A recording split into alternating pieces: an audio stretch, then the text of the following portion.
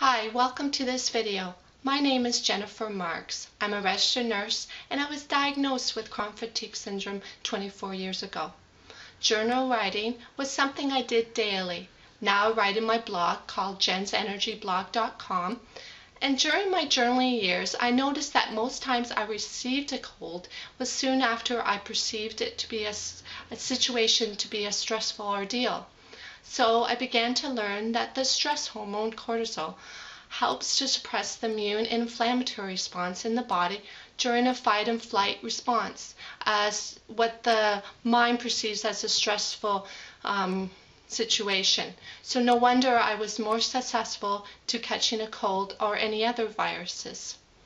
Right now I'll use an example of the holiday season as being a stressful situation for myself. I perceived it as a stressful situation because it's the time of the year, Merry Christmas.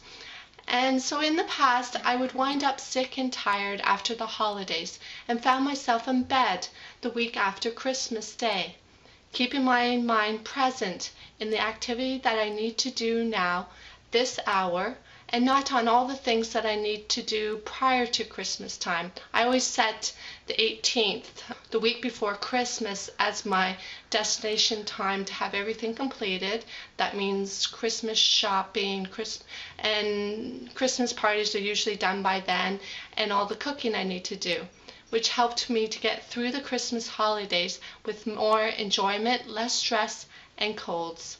So you have yourself a Merry Christmas and all the best in 2010, because it will be a good one for you.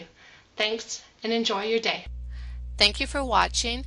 If you want more information on how you can boost your energy and improve your health, check out my blog at www.jensenergyblog.com or click on the link beside this one. Don't forget to subscribe so you can be the first to see more of these videos. Thank you and have a great day.